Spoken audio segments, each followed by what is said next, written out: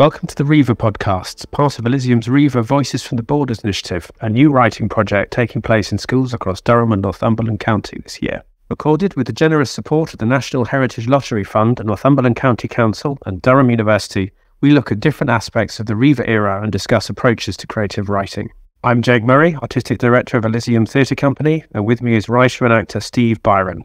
Steve, tell us about the writing that you've done and how you got into writing. Okay, so as a soul, I've always been creative, as long as I can remember, always been creative, either as a performer or a writer or any way of like being able to communicate creatively. So in the early part of my years, I was predominantly an actor, a performer, yet I would always have stories. I always used to like to write stories, I create stories, and I always enjoyed the idea of being able to write for theatre, because I used to love the theatre, and I still do love the theatre because I work in the theatre. But for many years, I had so many good ideas, so many great ideas, but I couldn't finish them. I could never finish them. I had this way of writing that was really, really weird, that I thought. So I could never finish anything. And then I went and got involved with some of the writing courses that were going on, specifically one down at Live Theatre in Newcastle. And I learned some really good skills about how to write for theatre. And I took some of those ideas. I managed to finish a play. I actually had a play finished, and I looked at it and I was like, oh, that's great, okay. And then what happened was an opportunity came up from a very good friend of mine, another writer and a fantastic writer and performer, and asked me would I come in and co-write something with them. So I did that, and it was a great success. It did really, really well. And off the back of that, that was it. I now I felt, right, okay, well, now we're ready. So I just began to write for theatre and create these stories that I wanted to create. And I'd because I'd learned the science bit, I could do it quite efficiently. It wouldn't take too long just the way that the way that I work is to come up with a story, put the skeleton on and build it like I would be building the body, if that makes any sense. So I've been very, very fortunate over, we're talking about my first produced play was 7 years ago, and I've been really, really fortunate since then to have a lot of my work produced and lots of different types of theatre. I'm kind of like a big fan of history, obviously through my Reivers stuff, but also a fan of comedy, dark comedy. I'm a fan of horror. I'm a fan of gritty, naturalistic dramas now, but also historic, stylized kind of writing now, kind of like dipping my foot into a little bit. So it's been a long process. I've been, I guess, working to be a writer probably since my early 20s. So we're talking probably 30 years it's taken to get to where I am now. And I still pinch myself. When I'm described as, this is the writer Steve Byron. Here is Steve Byron, he's a writer. It still throws me. But it's something that I absolutely love doing. I love creating worlds and creating characters and making work for actors and directors, and that goes into theatres and reaches audiences that enjoy it. So that's kind of like my journey on writing, and I have to write now all the time. I think I've got about 4 or 5 projects in my head. In fact, even as I'm speaking to you, I've got a script on another laptop in front of me for another play that I'm currently developing. So there's always something on the go in my head now. Even when I'm walking around, whether I'm either at work doing something else, or I'm out doing some shopping, or I'm hanging out with my kids, my brain's still ticking over with ideas all the time. It's like I can't imagine not doing it now. And again, I've been really fortunate to have work put on. So with Voices from the Borders, we're going to be asking people to write prose, dramas, audio plays, all of those different things. Why do you think writing and telling these stories is important? It's a heritage thing, We're telling stories about, our descendants, our forefathers, our foremothers. We're talking about our history. You are your history. You are kind of like where you come from. Even if it's really, really, really remote and kind of on a small scale. But, if you're from an area, I think you need to know about your area. And my fear is a lot of young people don't know a lot about maybe where they've grown up, historically, socially, politically, what's going on, and I think that the period of the debatable lands and the border Reivers was such an important time in the Northeast, as was, other things, the Industrial Revolution, really important in the Northeast, but the time of the Reivers it's not well known, and yet it was probably one of the toughest times to live in this area. And I just think to have that sense of what went on and who it went on with, and who your possible connections to your family, what their lives were like, will give you a bit of an insight into kind of like, you know, that life was very different to what it is like today. And I just think history is something that we learn from. We learn from history. And I think to get an idea of kind of like what was going on with your great times 20, 30 grandparents will give you a bit of an insight, you know, and it's interesting, it's exciting. Do you know what I mean? It's like these characters who were possibly, you know, you're related to were larger than life characters. You know, they were villains, they were fighters, they were pirates, they were, you know, they were these, you know, they're the stuff and legends, you know, there are things that, you know, you'd read about in kind of, you know, see on in films and stuff like that. Historically, it was huge. So, and I just think if you could, and it, you know, it's not just about the people, it's about the places as well. It's about the land, it's about the buildings, it's about, you know, you can look around, you know, if you're listening to this and you're kind of, for example, out in Northumberland, you can probably walk within like a mile somewhere and probably something important within your history will have happened, but you don't know that yet. It's also, history's a great way of talking about the present, wouldn't you agree? Of course it is, because we're talking about things that are important. You know, we're talking about things that are, if you look at the way the Reivers lived their lives, you know, and if you weren't part of the Reiver clan, this is the other thing, we're talking about the debatable lands and we're talking about the Reivers. There were people who lived in the northeast and into Scotland who weren't part of these families.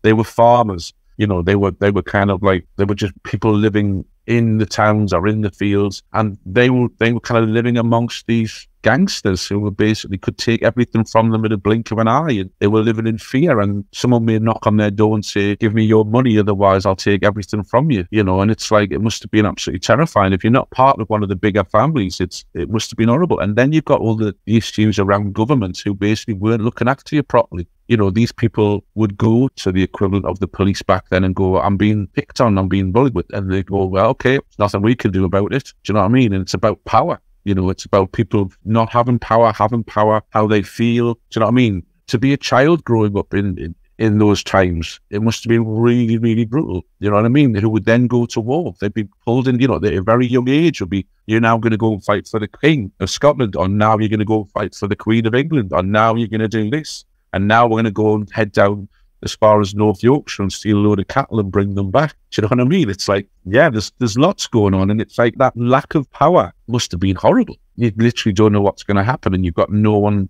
who can really look after you. Superb. So the question now is, as a writer, if you were giving advice to someone who was setting out to write something for Voices from the Borders, where's a good place to start to write a good story? Create the world. Find the world to start with, I would say. So, you know, use a little bit of history. So you do a little bit of reading. You don't need to do a lot. And then use your imagination. You know, get a sense of place. So get a sense of the land. You know, if you're writing about somewhere where you're living, you know, you'll have a sense of where it is and what it looks like. You know what I mean? Sense of people. You know, I kind of like, when I'm writing things, I really like to go to town with the world, and I'll create the sights, the sounds, the touches, the smells, the tastes. You know, I'll describe a field till the cows come home, you know, the type of grass, what it looks like, all of that. Because I think that's what you want to do if you can create a vivid picture. So either your reader or your audience can see it, or they can hear it, or they can feel it. I think you're onto a winner. I don't want to tell people how to write, because I think everybody writes differently, and I think you'll find your own style, and no one's style is wrong. It's a bit like art, really. When people say to me, "Oh, I can't draw," that everybody can draw. We just draw differently. You know, we just draw, and I think it's the same with writing. You know, some people can write in different ways. You know, for example, I can't write poetry. I have no skill in writing poetry whatsoever, really. But I write in a different way. You know, and everybody finds their own way. Find the story you want to tell, and tell it really. Find the smallest way to tell the story to start with. If you've got an idea for a story, I would say, how does it start? Briefly, what happens, and how does it end? And then look at that and go, yep, that's a good start. There's enough happens in that, and it's got a good ending. I do think a good ending's important. I talk about with my writing. So years ago, I'd write things and I never knew how to finish anything. The endings to mine were always really rubbish, because they just were. So now I tend to come up with the ending before I've done anything else. Once you've got your story, tell it in the simplest way possible. Once you've done that, look at how it tells and go, yeah, that works well. And then what you can start to do is you can start to flesh it out. So you can start to add the little details. You can start to pick at it, because you know you've got your form of the story and it works okay. You know that the ending's still there. All the way through the process, things will change all the time. That's okay. You want it to change. If you're working on a computer, though, always keep a copy of what you've done before, and don't throw anything away. If you're writing on paper, don't crumple anything up and throw it in the bin. Put it to one side and go, I'm not going to use that at the minute. Never throw anything away, because chances are you might find an idea that you wish you'd held on to, but it's too late to hold on to it. And then just spend a bit of time just creating the atmosphere of it, the feeling of it, you know, the tensions, the fears, the light, the dark, what's funny, what's really, really terrifying, you know, and really build on that. Imagine you're either the audience or you're the reader, and if you were reading it and it wasn't yours, would it be exciting? And keep playing with it, you know, just keep adding things and taking things away. Let other people have a look at it. Whenever I've written something, I always let people have a look at it, because they'll give me feedback and I'll know whether I'm going in the right direction or not. And let them be honest as well. That's all right. You know, I always, whenever I write anything, I always send, when I've written something, I'll send it to someone professional who maybe works within the industry, because I want them from that point of view. But I'll always send one to my mum, because my mum will give me the most honest feedback ever. And I want that. Do you know what I mean? And it's like that, but that's for me. But yeah, let other people have a look at it, get their thoughts, read it out to people. If you're writing something and you're aiming it for it to be recorded or turned into something, is practice reading it out loud, either with family or with friends, to hear how it sounds. Do you know what I mean? Think about how you describe things. You know, do little exercises beforehand, where if you're describing something like a place, is how can you describe it where it literally, by words, paints the picture of what it is, so the audience can go, I can see it. I can see exactly what it is, you know. I like to do that. I like for the audience to know whether the place is warm or cold or light or dark. Just see where you go, have fun. You know, the important thing for me within writing is the actual process of it, and not so much the end result. Like once it's I mean, I'm always happy when it turns out really well, but I enjoy it. I enjoy the creativity, and that's maybe why when I said I've always got ideas in my head, is because once I've got something, I've finished with it, and it's now going into production, or something's going to happen with it elsewhere, my brain has to now focus on something else. You've got such rich ideas, you know, around the Reiver stuff and the tales from the borders. You know, just have a look around.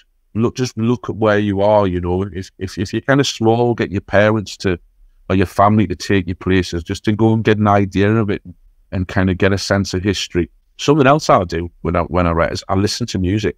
Sometimes I listen to music and it helps me evoke things. It helps me kind of create things, find some music to listen to that can put you in the right zone. That might help you. Part of it's part of the learning. Enjoy it. Enjoy doing it. Don't give yourself a hard time. Find a story you want to tell. And if you find a story you want to tell, you'll be able to tell it. It's the difference between when you want to do a project or when you've been given a project. That's the difference. Just find the love in it. What about character? Any tips how to make an interesting character? Fully develop them. If you decide to create a character, if you're inventing a character, find out everything about them you possibly can.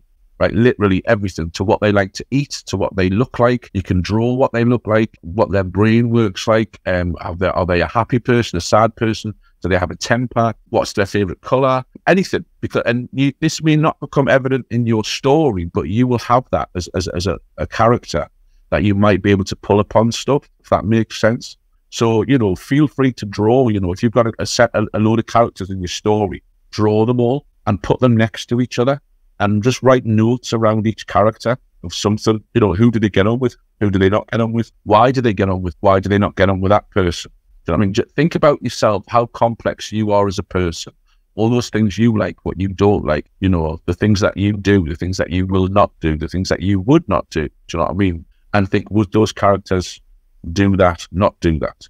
You know, and it's kind of like, you can talk about their families, their friends, their alliances, their enemies, you know, just get as much as you can, not in a great amount of detail.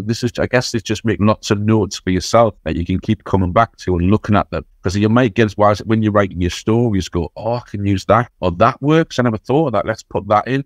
And as you're writing the story, you'll learn about the characters as well. So as you write the story, add the notes to the character. So it's a bit like on your work desk, you'll maybe have your story in front of you, and you'll also have on separate pages, you'll have all the characters in your story with the notes on them, and you can see them. You might have another set of things with places where it happens. Well, I want it to happen by a river, and I want this bit to happen in the town, and I want this bit to happen in one of the dark towers. Do you know what I mean? And then describe them.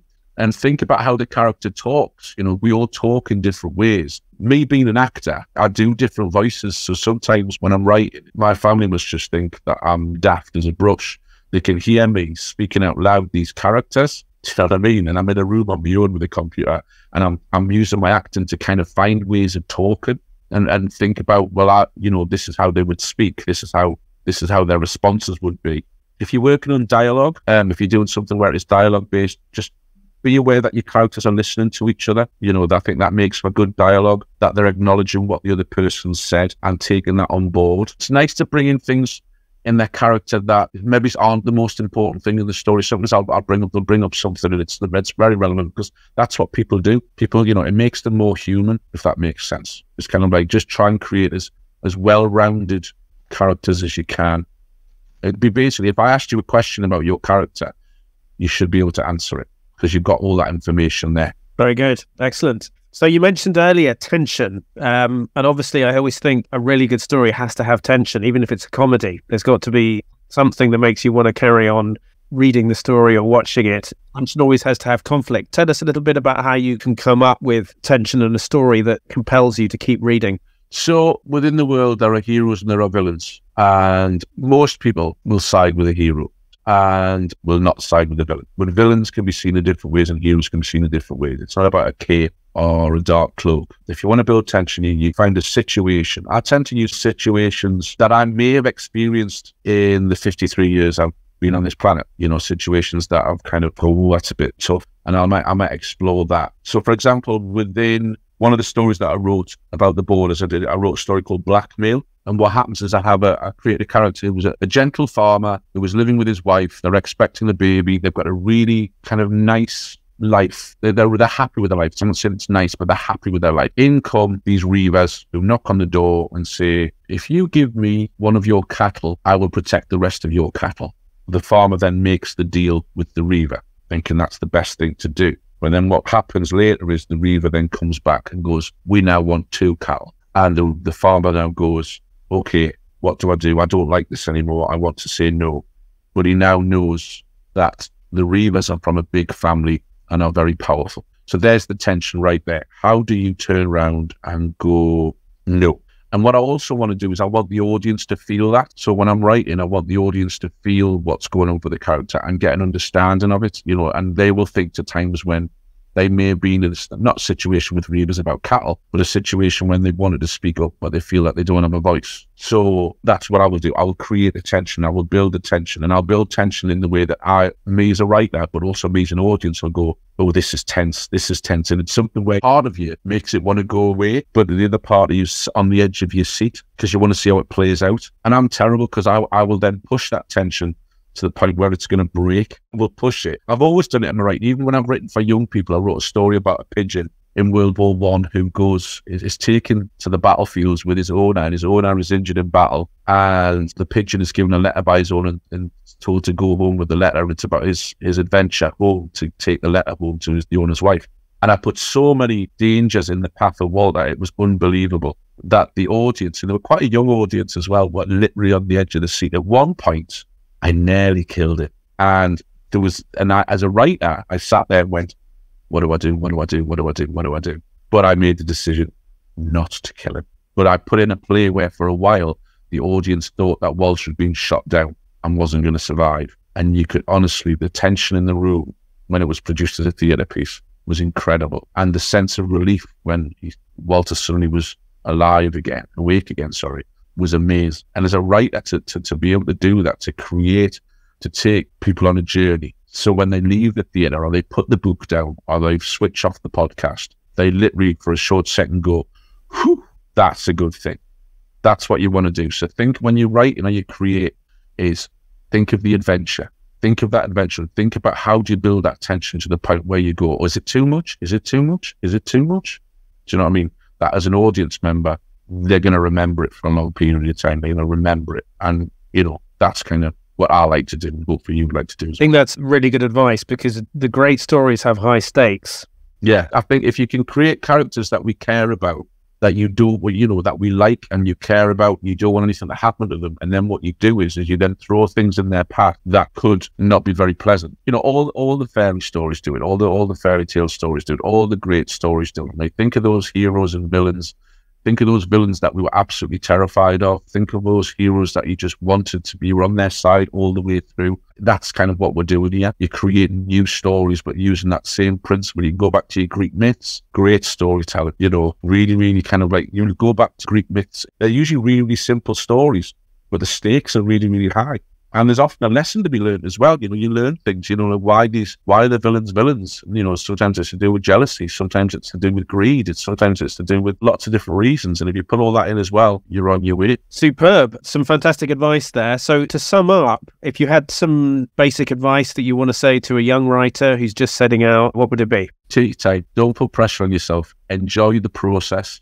Enjoy the learning. You're never going to know everything.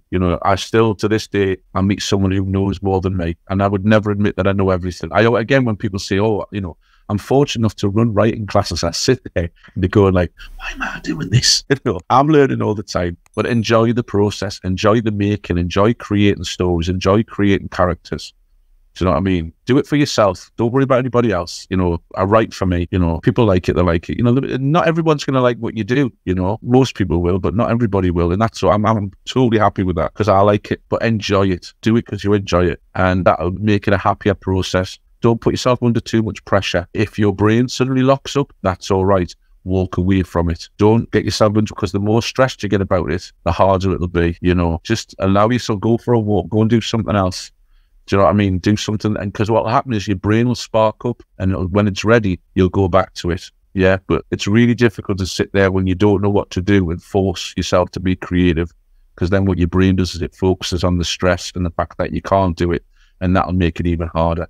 So you just do it when you can. Superb. Thank you, Steve. Excellent stuff.